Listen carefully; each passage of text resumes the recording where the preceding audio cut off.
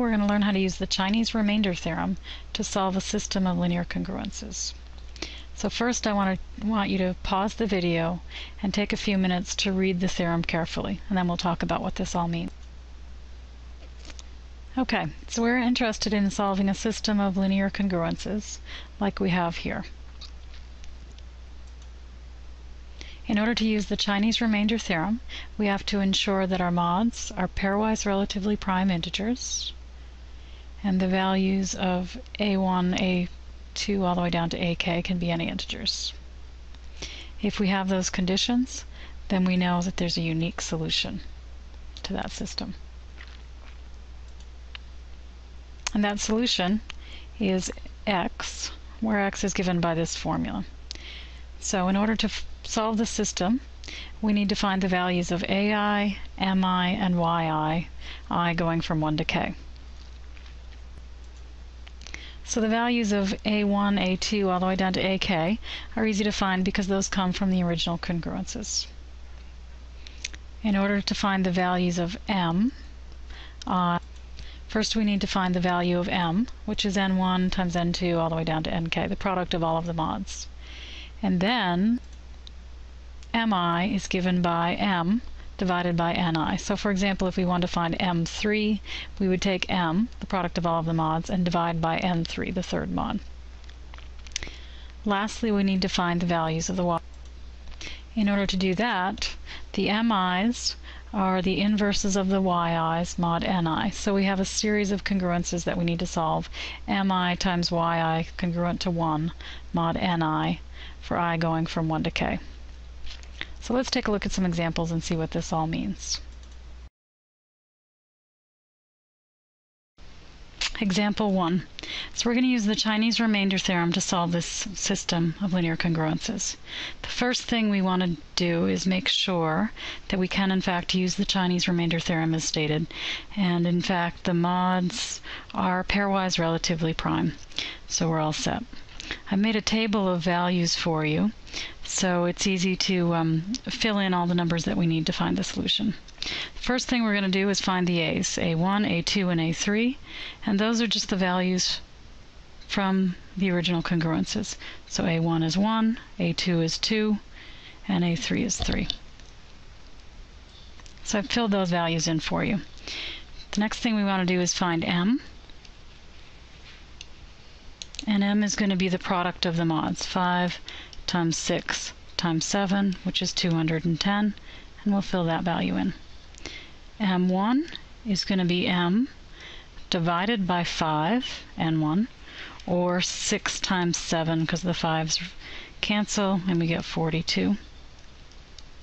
Similarly, m2 is going to be 210 divided by n2, which is 6. So that comes out to be 5 times 7, or 35.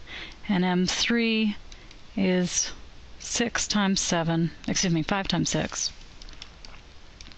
or 30. So we'll fill those values in. So the last set of values that we need to find are y1, y2, and y3. And remember, y1 is the inverse of m1 mod n1. So I want m1 times y1 congruent to 1 mod 5, and then I'm going to solve for y1.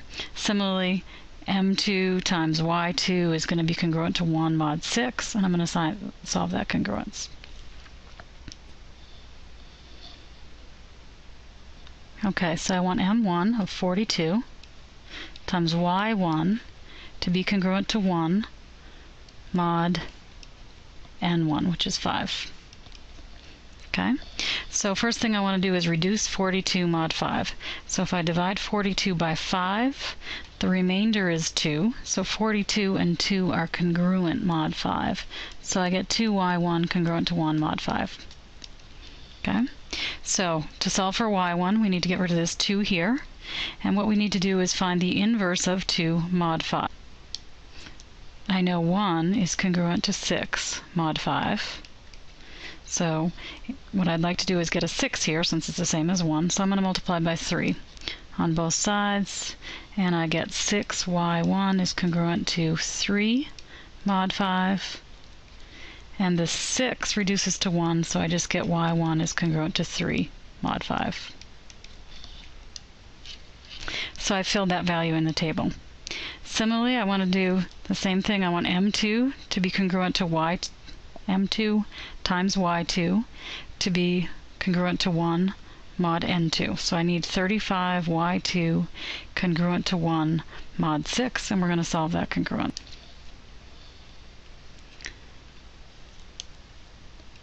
So I want 35 y2 congruent to 1 mod 6, right?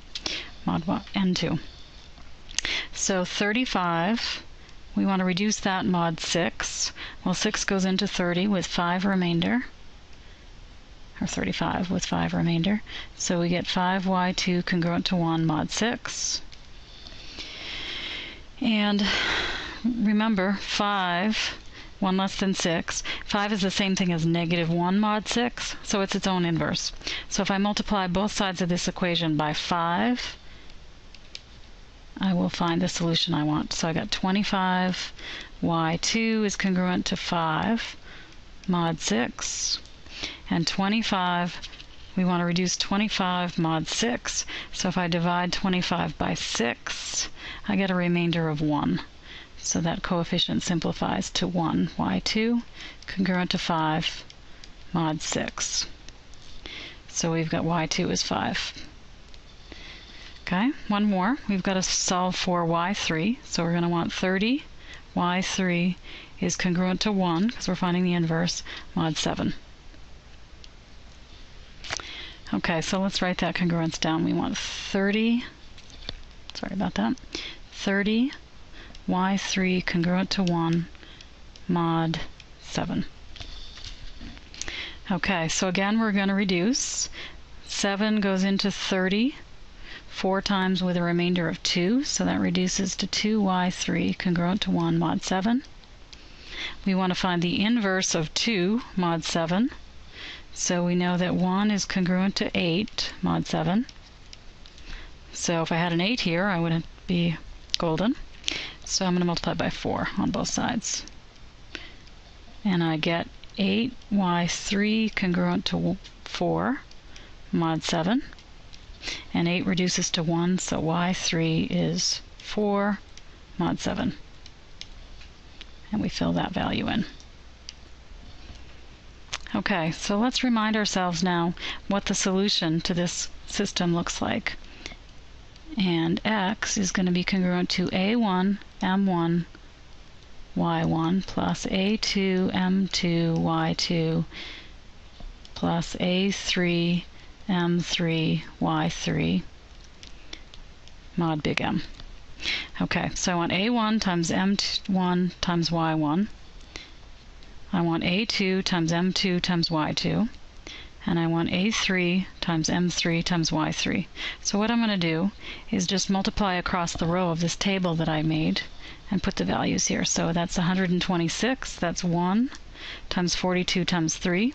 2 times 35 times 5, I get 350. And the last one, 3 times 30 times 4, I get 360. And I want to add all those values up, and I get 836. So my solution is going to be 836 mod M 210. Okay, I want to reduce that, so 210 goes into 836 3 times with a remainder of 206 mod 210. Okay, so there's my solution. I want to check the answer. So let's look at the original system. Okay, we've got x congruent to 1 mod 5. So if I take 206 and divide by 5, what's the remainder? 1, right? Because 5 goes into 205. So that equation, or that congruence, is satisfied. Okay, let's try the next one. And in fact, if you take 206 and divide by 6, the remainder is going to be 2. And finally, you can check 206. If I divide it by 7, the remainder is 3. So now I found the solution.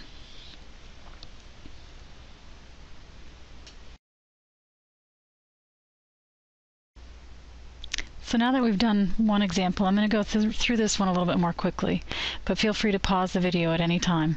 And if you want to try to work this problem completely through before watching the solution, pause and please do that. So the first thing we want to find the values of are for A1, A2, and A3.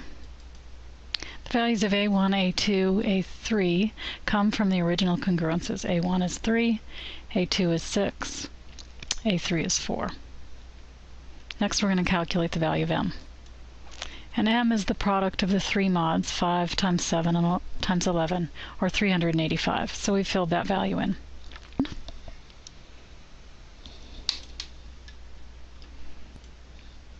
Then we're going to go on to calculate the values of m1, m2, and m3. m1 is 7 times 11, or 77. m2 is 5 times 11, or 55. And m3 is 5 times 7, or 35. So we filled those values in the table. To calculate the value of y1, we've got to find the solution to the congruence 77 y1 is congruent to 1 mod 5. First thing we're going to do is reduce the 77 mod 5. So we have 2y1 is congruent to 1 mod 5. Then we've got to figure out the inverse of 2 mod 5 and multiply both sides of the congruence by that. And 2 times 3 is 6, which is congruent to 1 mod 5. So we're going to multiply both sides of that congruence by so we get 6y1 is congruent to 3, or y1 is congruent to 3 mod 5. And we filled that value into the table. So to find the value of y2, we need to solve the congruence 55 y2 is congruent to 1 mod 7. And the first thing we're going to do again is to reduce 55 mod 7. So 7 goes into 49, and the remainder is 6. So that reduces to 6y2. And we know 6, since it's 7 minus 1, is its own inverse. So I'm going to multiply both sides of that congruence by 6.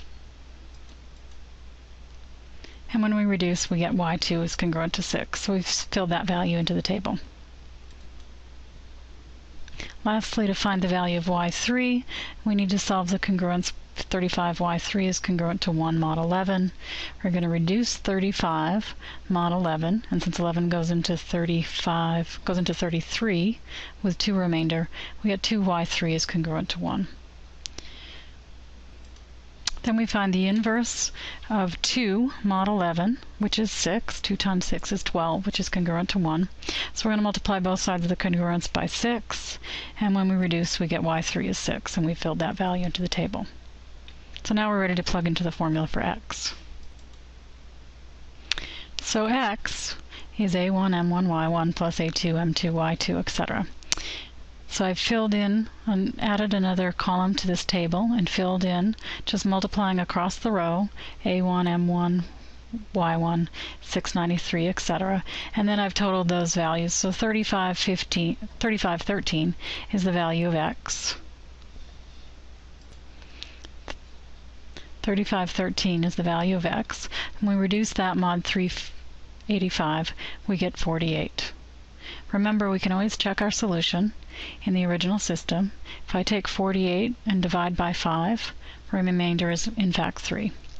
If I take 48 and divide by 7, right, 7 goes into 42, leaves the remainder 6, and 7 goes into 11 goes into 48 with a remainder of 4. So 48 does satisfy the system.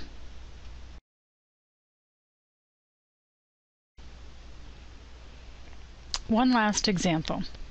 We're going to use the Chinese Remainder Theorem to solve this linear congruence. You can see the numbers are quite a bit larger, and it could take us a long time to do this calculation by hand. So we're going to tap into the power of Mathematica to solve this system. So in Mathematica, I've opened Mathematica and I have a notebook here. The command is Chinese Remainder. Remember from previous lessons that Mathematica is pretty picky about capitalization. The C and the R are capitalized. And then we put the values of the A's in curly brackets, and then a list of the mods. And we're ready to go and find the solution. And there is the solution. And if we want to check our solution, as we did in the previous examples, we're going to take the solution and evaluate it mod n1, n2, and n3 and see what we get. And in fact, everything works out. These are the original values of A. So we have the solution.